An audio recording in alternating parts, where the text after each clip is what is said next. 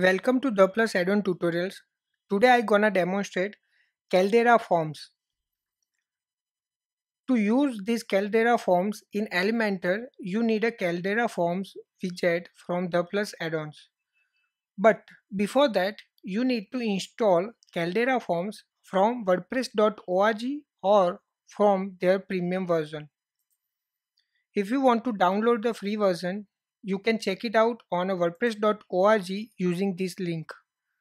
You can search out with the Caldera forms more than contact forms and you will find out this and you can download it.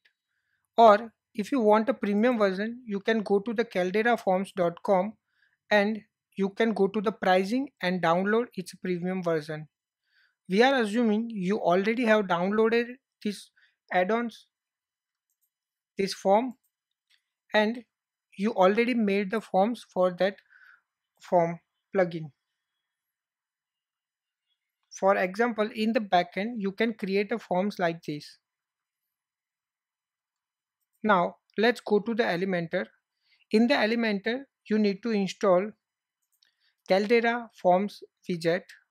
Once you install and once you drag and drop it on the field, you will find out select form, in which you will have all the forms which are available in the Caldera form plugin in the backend. And now you need to select one form from that. Once you select the form, you need to go to the Style tab. In the Style tab, you will have options for the label. In the label options, you have the options for the padding, margin, typography, label color, description color, and the required symbol color. After that, you will have options for the input field styling. In the input field styling, you can adjust the typography, you can adjust placeholder color. This is the text color for the placeholder. Then you can adjust your padding and margin. In the normal state, you can adjust text color, background color, box border and the box shadow. Same options are available for the focus state. Now you can check it out text area field styling. Again, in that you have options for padding, margin, typography and placeholder text color. You can adjust all those from these options. After that, you have options for the normal and focus state for text color, background type. That means you can adjust your background color or you can adjust background image and gradient color. Then you have options for the box border and box shadow. As I told you, all the options are available for the normal and for the focus state. Now let's check out the checkbox and radio fields. In the checkbox and radio fields, you can adjust the text size, you can adjust icon size, you can change the color. Here is the option for the uncheck bars color for the background and for the icon and for the checked part. And you will have options for the box border. Same options will be available for the radio button, the text size, icon size, the color and so on. After that, we have the toggle button option. In the toggle button, it will look like this, and using that you can toggle your any part of form. So let's go to the toggle button and you can adjust their padding. It will like a button and with all options are available: padding, margin, the typography, and there will be three states: normal, hover and the active. And for all those three states, we have options for the color, background, border, border radius and box shadow. Then you have options for the file or upload field. If you have file or upload field, something like this, let's go to the file upload field. In that you have option for the padding, margin, typography And for the normal and hover state, text color, background color, border type, border radius, and box shadow options. After that, there is option for the section break or the summary.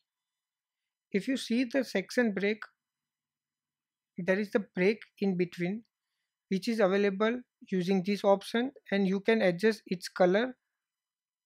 After that, in the preview information, if you click on that, you will see the summary of total form, in which you have options to summary headings alignment, the bottom space of the heading, summary padding, typography, and summaries text color.